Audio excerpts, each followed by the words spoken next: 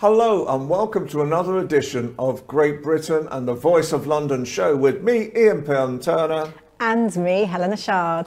So we've got another great show on ALB UK television today, and we're going to be talking about all sorts of things. We're going to be talking about cancer charities, we're going to be talking with our wonderful guests from Wales, and we're going to be talking about some of the news at the same time. So let's roll the trailer and let the show begin.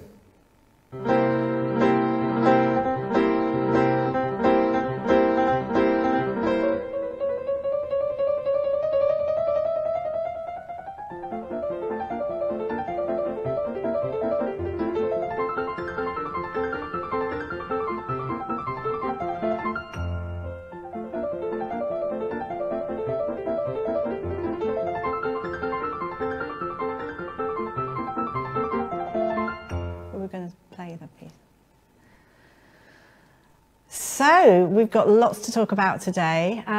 Obviously the war in the Ukraine continues, but we want to shed some light. And I think it's a lovely story that I would like to talk about, and it's to do with two Ukrainian ice skaters. And they received standing ovations, cheers, because they competed in the World Championships in Montpellier in France. They haven't been able to train, as you can imagine. They made up their dance very, very quickly. It was a really emotional dance, and they sobbed and hugged each other at the end. And I just think it shows hope, and it's really quite inspirational. And we've got a clip to show you, so I think we should run that now.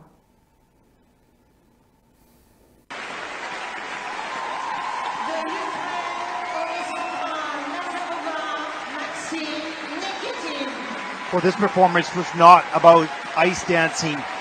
It was deeper. It was rooted in who they are as people, where they live.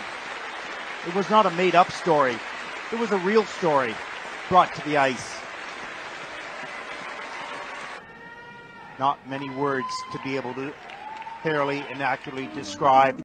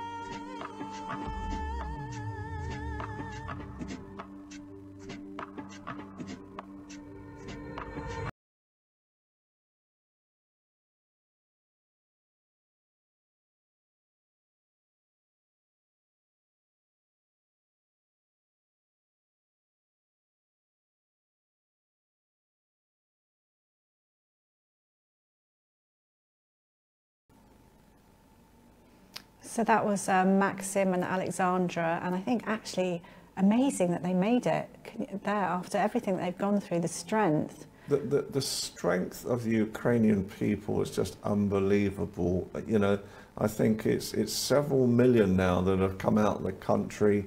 Please God that these talks that have started again today between Russia and Ukraine stop this war going on at all, because it's just the most disastrous war.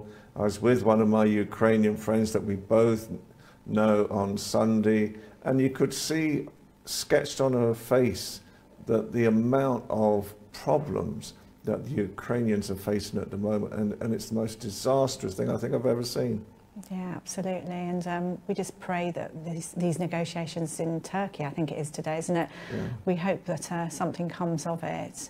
As we know, music, well, creativity in general, but music brings everybody together, and I am so excited. We're really excited that the concert for Ukraine is actually on tonight at 8 o'clock.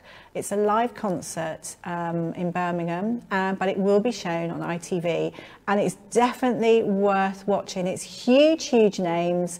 all the stars that we know, and everyone's given their time. Every single penny is going towards the Disasters Emergency Committee, so DEC, and lots of people I'm sure will be donating. It's well worth seeing, and there's going to be lots of case studies, I'm sure lots of crying, lots of strength. And I so look forward to seeing it. And in fact, all people like Ed Sheeran and people you've just seen on the screen, but there's one person or one group, it's the Kingdom Choir, that I really am looking forward to seeing, because they played at Harry and Meghan's wedding. And actually Karen Gibson, MBE, she was a teacher prior to this all taking off at LSU, which is near us in North London. Yes. And they are, you know, amazing, aren't they? So I'm quite excited to see that. I think, you know, the beauty of things like this are that artists all want to help. They all want to do something. I mean, and what's even more remarkable is that the British people, just in 1 week, we raised £100 million. This is just by normal people's donations, children with their pocket money, old age pensioners just putting in what they can. And the reality is it just shows the warmth that we want Ukrainians to feel when they come to Britain. I think it's a very important thing at the moment. It is, it's absolutely important. And I know all the stars have been there since early morning, doing their sound checks and getting everything ready. And when you hear them talking, they're so enthusiastic, you know, they wouldn't have missed it for the world. And it's lovely, isn't it, to have that platform and to be able to give like that. And I know it's going to be a success. It's going to be fabulous. And it's important for them as well, because I think everybody, you know, we've been talking on all our TV shows about Ukraine as well. I think everybody who has a public voice just wants to help, just wants to support, just wants to highlight what is going on at the moment. Absolutely, absolutely. Moving on to Royally Rich. So there's lots of royal special things going on, but today at Westminster Abbey it's taken place, and we watched carefully. So happy that Her Majesty the Queen made the Remembrance Day today at Westminster Abbey. Obviously she's had mobility issues, but she wouldn't have missed it for the world. I don't think we've seen her now for 6 months at a major event. So she attended the service. Westminster Abbey she knows only too well. I think she had her coronation there. I think the last time she was there with Prince Philip was in 2017, I think it was. And lots of people turned up today, obviously the royal family and grandchildren, and it was quite a jolly affair. We had lots of foreign royalty as well, and lots of charities that Prince Philip was involved with. And we wish it had been a bit sunnier, but I think the fact that Her Majesty made it... Absolutely, and I think, if I remember rightly, the two of us were filming, and I think it was Commonwealth Day. Yeah. It was either 2017 or 2018 was the last time we worked with her at Westminster Abbey. Absolutely. And it's it was beautiful. I do want to watch the rerun of it, actually, but I haven't seen it all. Yeah. But I think it's just a nice... It's lovely because obviously it was COVID, wasn't it? So that we couldn't have actually... And there was lots of singing. We have a bit of a video of it now. Yeah, I think we do. I hope we do. It'd be lovely to see. And they were singing, and I think it's a whole dedication, isn't it, to Prince Philip? Let's play the video. Let's play the video.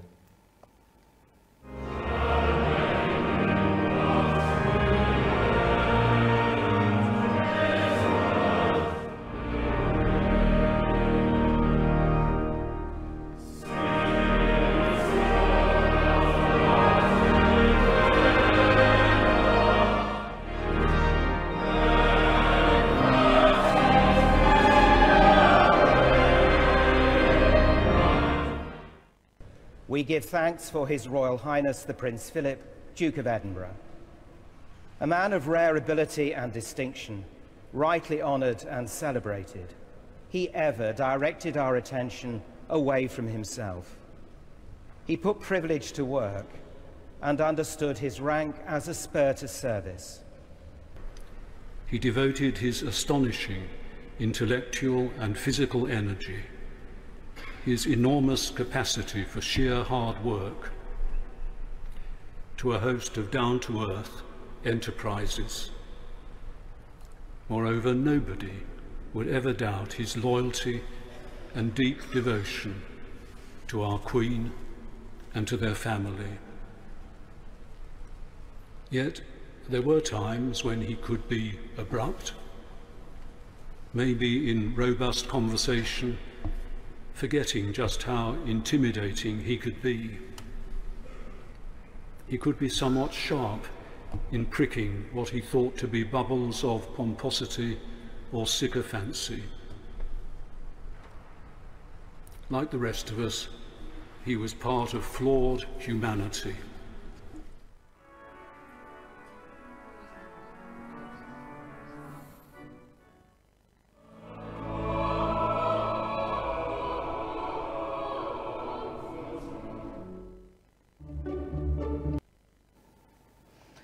So there we are. That was a lovely send-off, and it's just really lovely to recognise the importance of his legacy. Absolutely, and she was walking. Do you know, I was, because you have seen this new golf buggy that she's got. There's 50,000, but I thought we were going to see her come in on the golf buggy. How could you see I was looking forward to the golf Abbey. buggy, but she managed to come down the aisle. But I've got this vision of this golf buggy at the moment. Yeah, with some chauffeur with a peak cap in front driving her down the aisle. I just thought that would have been a great one to do, but bless her heart. I think she'll be doing that around Windsor, but not Westminster Abbey. I think she's snuck in through Poets' Corner, I think it is. She so came she in, didn't, rather than that one. But I mean, because until very recently she hasn't been mobile at all, and so and obviously on the arm of the Duke of York, which is very significant. It is They're very trying to bring the significant. Duke of York back, I think, in some ways. But as not well. to forget, he is her son, and it is a family affair. Yes.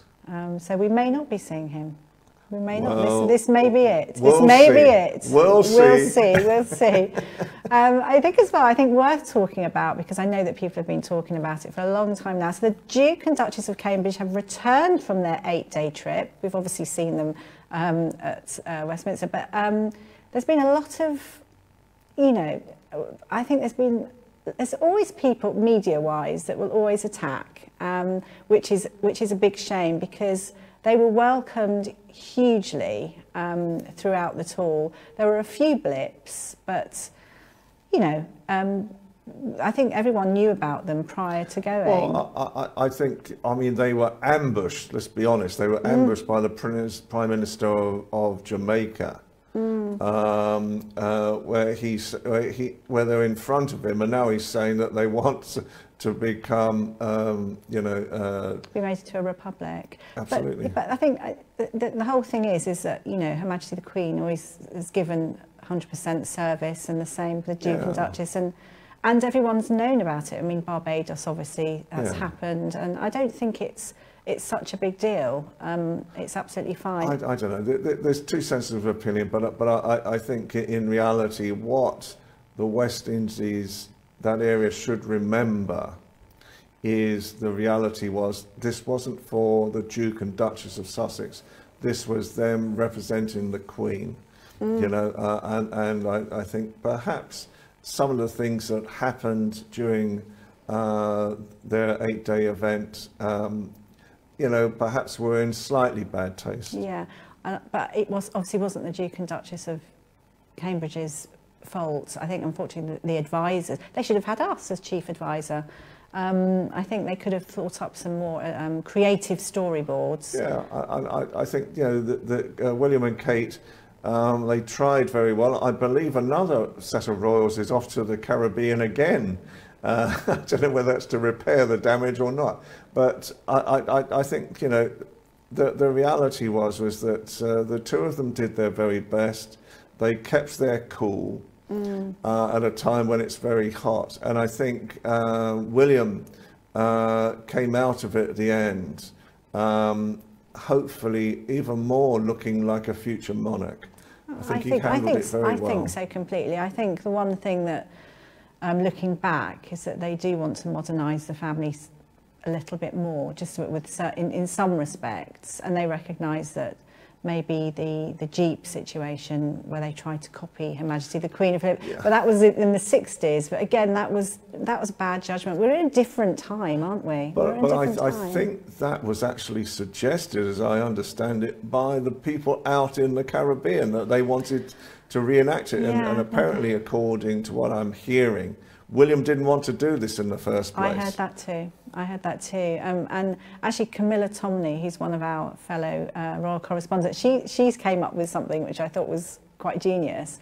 She said that obviously everyone was talking, but rather than do the Jeep situation with them standing in all the outfits, is to have them driving the Jeep and have the Prime Minister and his wife of Jamaica all done up in their sort of regalia waving. You know, you could just see, it just would have been a bit of a PR coup, wouldn't it? Put a bit of light on it, because I just think it's been a little bit damning, and they've done a really, really good job. Yep. So it was worth making a point. But also, I think the tour operators are saying that it's people actually searching to go to the Caribbean. It's gone up by about 500%. So lots of people in Great Britain are looking at getting out there. So it's done a bit of good, hasn't it, as well, in that respect. Absolutely. And I think as well, we've got a great video to show, one of our charity videos for cancer. Yes. Cancer Research UK. I think it's important right now, as we've been saying over the past few weeks, this show is now very much dedicated to supporting charities, promoting charities, showing what they can actually do, how they bring so much value. It's the same with communities. We want to bring as many different people from communities on as possible. And obviously today we're going to bring our great Welsh friend on, so that's another community in itself as well. Absolutely. So that will be shown after we have our short break in a minute. But I think quite rightly so that I know you have a great interest in awareness for the cancer charities as well. Yeah, absolutely. I mean, I think it's 1 in 2 people, I believe, born after 1960 will be diagnosed with cancer at some point in their lifetime. And it's actually the leading cause of death worldwide. So it's so important that, you know, all charities are recognised, but this obviously is a major charity. And I know that the clip that we've got is a current one. And obviously all money is put into research 24/7, which is most needed. Yeah. So shall we roll the clip? I think we should.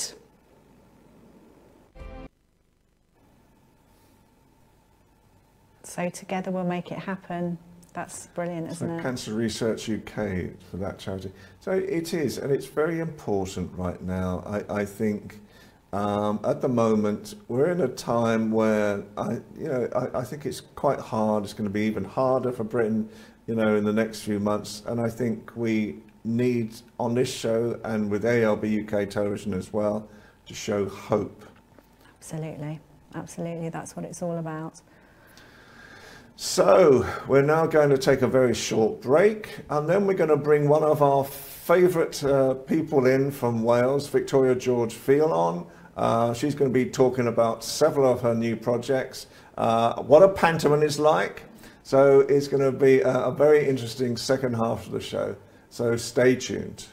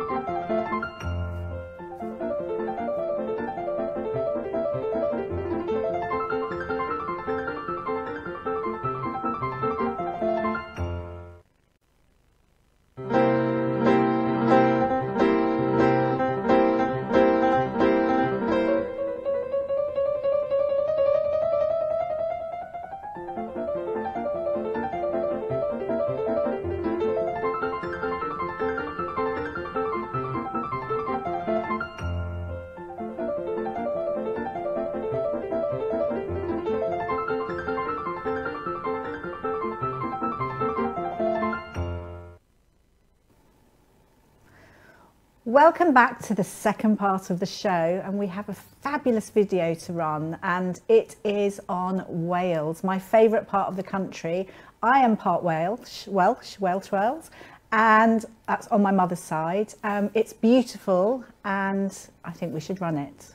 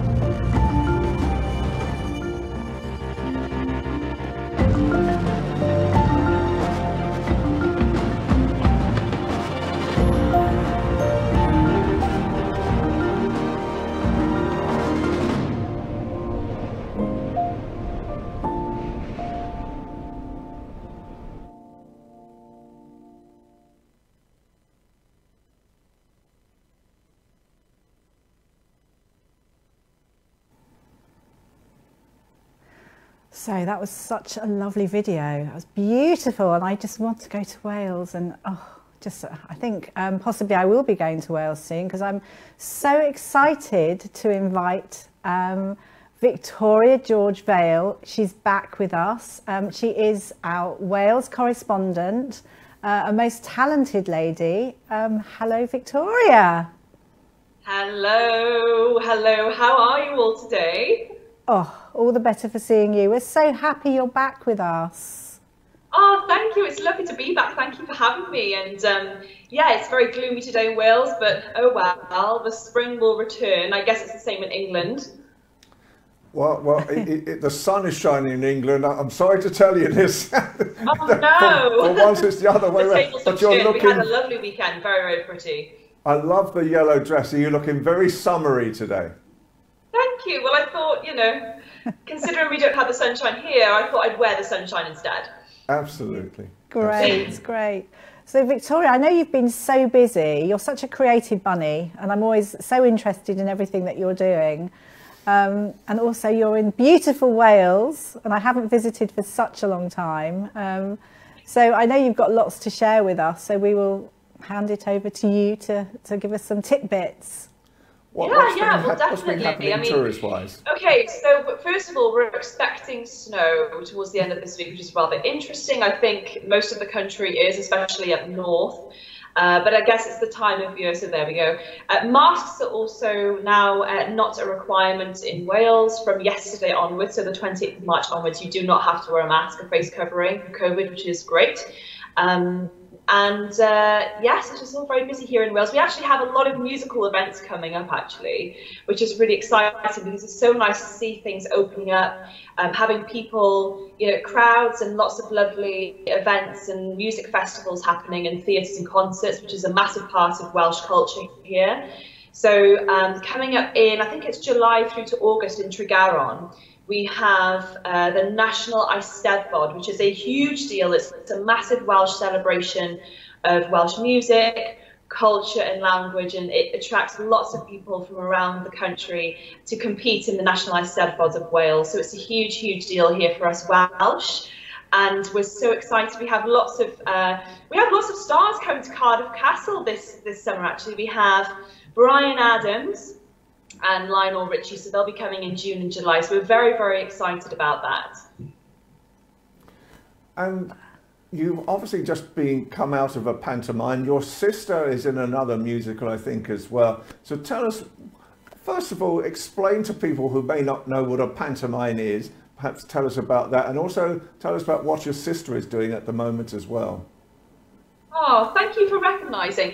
So a pantomime, for those of you who don't know, is basically, it's a bit like a musical, but a lot more comedy and a lot more freedom for us performers to do the things that we would want to do on stage, such as make a joke up on the spot or improvise, for instance. And there's a lot of audience interaction, and there's usually a dame involved, which is played by a man.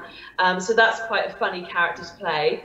And yes, it's very fairy tale like. So you have things like Cinderella, Snow White, Jack and the Beanstalk. It's all very child friendly with underlying adult jokes, which obviously the children won't understand, but that's all good. So there's something for adults and the children. But I just finished a pantomime. It was Cinderella, and they always like to play, have a lady to play the lead boy character for Rainbow Valley Productions, starring Owen Money, who's a very big Welsh personality, radio TV star here in Wales. So I played Prince Charming. So I actually played Prince Charming with Owen Money in 2017, and so that was nice to kind of reprise my role. And yeah, that was a lot of fun. So we actually got cancelled in January because of COVID, the theatre restrictions. They were all shut down, which was quite emotionally, it was very upsetting for us actors actually, because we'd been off stage for 2 years, and then to have to go back to the theatre and perform on stage in December was amazing. We were honestly so grateful. And then obviously January hit and all the theatres had to be shut down, and that was a real big blow for us.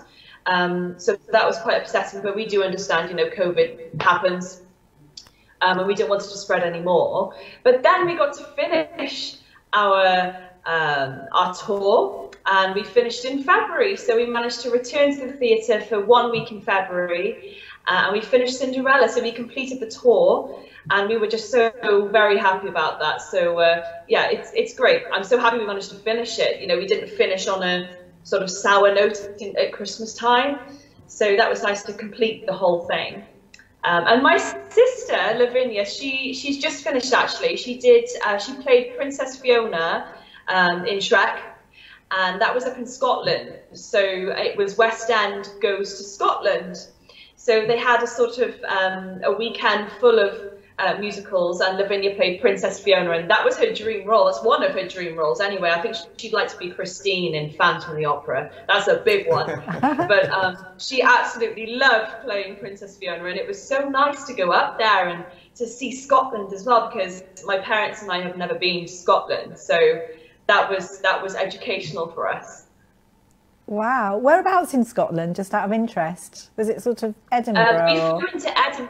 We flew into Edinburgh. So the theatre was, I think, a little drive outside of Edinburgh. I can't remember the name of the area exactly.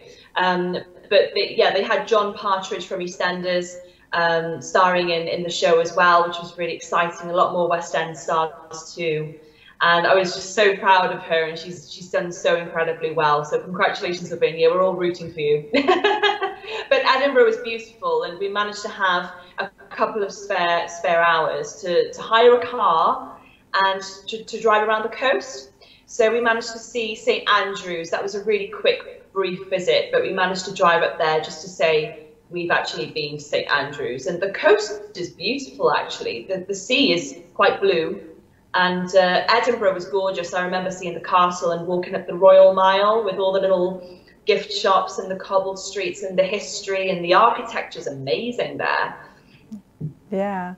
Simon MacDonald will be very pleased. We'll pass that on. I feel like I'm promoting Scotland right now, sorry. No, it's fine, it's good. It's Great Britain, it's all good. And also, because obviously we showed some videos on cancer research, and we've got Stand Up for Cancer happening at the moment, and people raising money, etc. And I know that you're always doing these fabulous charitable events or raising money. And I think one of them, if you'd like to share it with us, is you did quite an extensive walk, which would be great for everyone to hear about.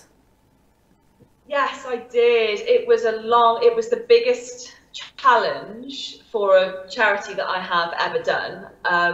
Up to date, I may do another one, but I think I need a rest first. So basically, I walked, I think it was 867 or 876, I can't remember which way around it was, 867 miles for Cancer Research UK. and that was the equal distance, the length of the United Kingdom, so from Land's End to John O'Groats. So I didn't actually walk from Land's End to John O'Groats itself, I just did the equal distance. So that was such a long walk, but it was so worth it because I've always supported Cancer Research UK, and it's something really close to my heart. I know a lot of people actually close to me who do suffer with cancer, and unfortunately I know someone who's lost their battle to cancer. So I always feel like it's a charity that nobody could ever raise enough money for. It's something that really does need the funds, because, you know, it's becoming, cancer is just, it's everywhere, you know, and it's definitely something that's always been really close to my heart. So I decided to walk the length of the UK and I managed to do it. I did it in a couple of months, a good few months it took me. I walked every day, unless it was absolutely pouring down, but it was something well worthwhile, and I'm so proud of myself that I actually did that amount of walking, and it kept me fit, it kept me healthy as well. So, and I managed to raise a lot of money for it, a good couple of £100 for cancer. So I'm very grateful to everyone's donations. Well done with that, Victoria. I know as well, I think you're still teaching young children with a theatre school as well. So how important is it to bring on the next generation? And do you think theatre skills are really something really worthwhile to teach young children? Do you know what? I'm so glad you asked that question, Ian, because it's such a good question. I think some people maybe don't understand, and this is absolutely fine, don't understand the importance of the positive benefits to mental health through performing arts, so singing, acting and dancing, especially through a pandemic, especially through COVID, where we couldn't go out and teach children. We physically weren't allowed. So I had to move all of my performing arts lessons for the children and the teenagers online on Zoom, which was a rather big challenge, but I managed to do it, and that kept children going. And I remember receiving one message from one parent saying that this literally they look forward to the classes every single week. It's something to do, it's something to keep them interested in the arts, because theatre is so important. And I think especially for children and teenagers who are maybe going through a rough time, or they're not sure what to do in life, or maybe, you know, some teenagers, young adults are on the streets, unfortunately, and then, you know, they're not living a very good life, let's say. And I think that to bring them in and teach them a hip hop lesson or a street lesson or a ballet lesson or a drama lesson, it's so vital for their mental health. And it's really nice because I feel personally like I am inspiring my students and I want them to be the best they can be, and it's also good for their public speaking as well, and to speak up for themselves, and to even how to walk down the street. I know that my dancers, they walk very well now and in heels and things like that, and that's because they go to a ballet lesson with me or a lyrical dance lesson. And I think, you know, with the overall mental health situation these days, it is so important to keep the arts going, especially for the younger generation, because I think it helps them appreciate classical music and things like that as well. I think, I know you'll both agree with me on this one, but classical music is so important, and it's so good for your brain as well. I think it gives off happy hormones or something. I remember someone, when I was doing GCSEs, my O-level exams, someone said to me, "Oh, Victoria, before you do your GCSEs in the morning," because I think they lasted a week, so every morning at breakfast, listen to Mozart or some sort of classical music piece. So I did, and apparently it helps, it kind of makes you a little bit more intelligent, or makes you become awake or something like that. I don't know, something to do with the brain. So even that is incredible. But I think the arts, I cannot stress how amazing it is for mental health, and how much of a positive impact it has on children these days. Yeah, definitely. What's the name of your school, and how can people get in contact with you about that? So they can get in touch by, well, my email address. But the name of the school is Victoria George Veal. So it's just my full name and then School of Performing Arts. So it's a long name, but it's Victoria George Veal School of Performing Arts. I don't have a website because I've never felt that I've needed one, to be honest, because it's kind of been word of mouth, the promotion around the local areas. So if they do want to get in touch with me, then I guess that they can contact me on my Instagram account.